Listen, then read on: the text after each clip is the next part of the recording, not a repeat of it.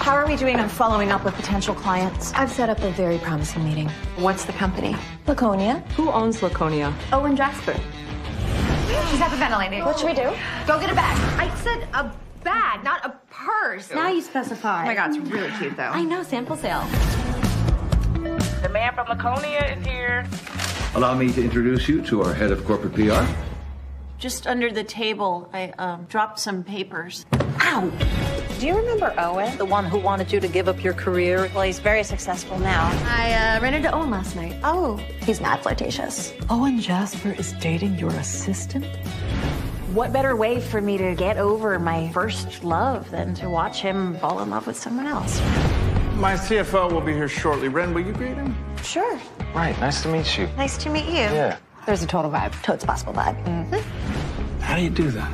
Know when it's right to move on. You're asking the wrong person.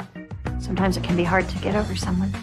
He obviously still has feelings for you. You're standing there moping when you should be deciding whether or not he's good enough for you. I can do this, right? Yes, I can. She's moving like she's shaking off her old self.